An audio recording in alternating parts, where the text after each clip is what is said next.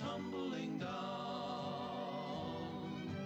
pledging their love to the ground. In the United Kingdom, nightlife is of epic proportions, loved by many and loathed by just as much.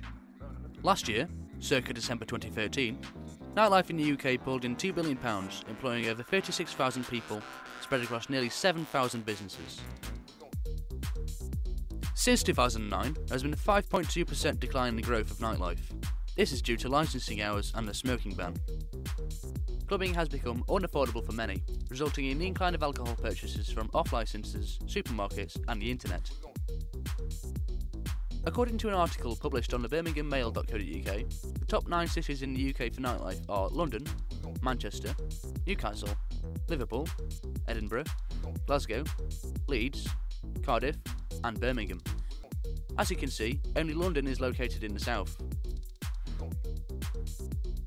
This leads us into an investigation of why High Wycombe, a town of 120,000 people, has only one operating club, the Bucks Students' Union. High Wycombe was once a thriving international destination for furniture manufacturing, boasting the likes of Egon and Urkel. The Buckinghamshire town is also known for its Hellfire Caves in Hughenden Manor, which was 19th century Prime Minister Benjamin Disraeli's country home. I spoke with several Buckinghamshire New University students about a nightlife that is available to them in High Wycombe. My name's Will and I'm from Essex. My name's Shiraz and I'm from Bradford. My name's Oakley and I come from Telford. My name's James Redif and I'm from London. It's shit. There's nothing to do really apart from the student union. There's only one thing to do. It's boring. It's fucking horrendous. Well, really badly. If there was more clubs, then we'd meet more people. Because the student union is only good on like a Wednesday, so you're in your flat, so you can't really sleep some nights because everyone's here. Well, I get depressed.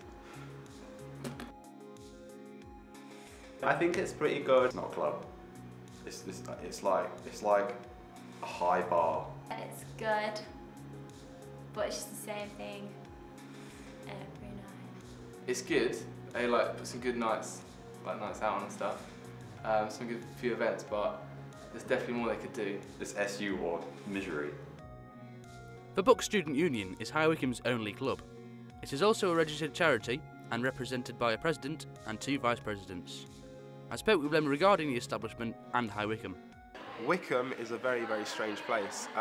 It's really, really affluent, but in the centre of Wycombe, it sort of lacks, I don't know, it sort of lacks the sort of prestige that you have in other sort of areas that are in the home county. So obviously you've got Reading not too far away, you've got Windsor, you've got Watford, and they've got loads of clubs. A lot of the people in Wycombe choose to travel out to those places to go out clubbing.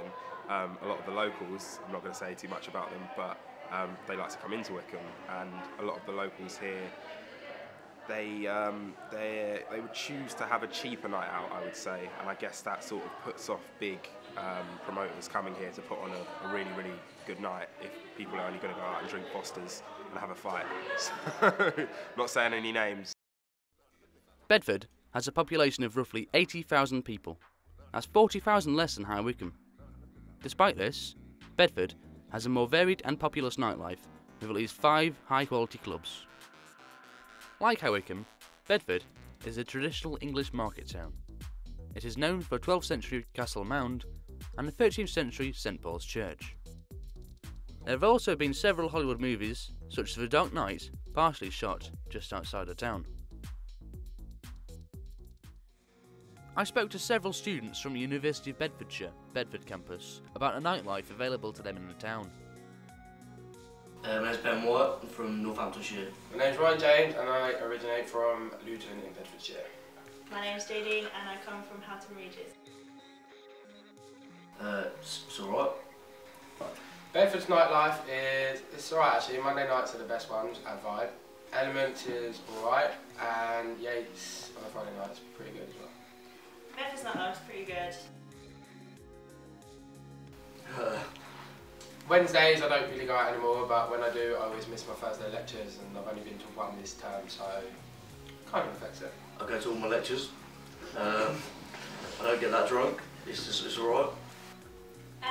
To effective. I'm honest. I go out on Monday nights because I know that I don't have a lecture the next day, and pretty solid, so it doesn't affect me. My colleague John and I did go for a night out at Elements, which led me to befriending an Australian and chasing an urban fox before sleeping on a hard sofa. High Wycombe is very culturally diverse, with many communities that do not drink alcohol. This may dissuade business owners from setting up nightclubs in the area. The Buckinghamshire town is surrounded by major towns and cities, all with an energetic nightlife. The main destinations are Reading, Windsor, Watford, Oxford and London. These places tend to be where High Wycombe's more affluent citizens party, whereas the less affluent characters prefer the likes of High Wycombe's Yates and Butlers, two of Wycombe's more at-it nightly destinations, which I think says it all.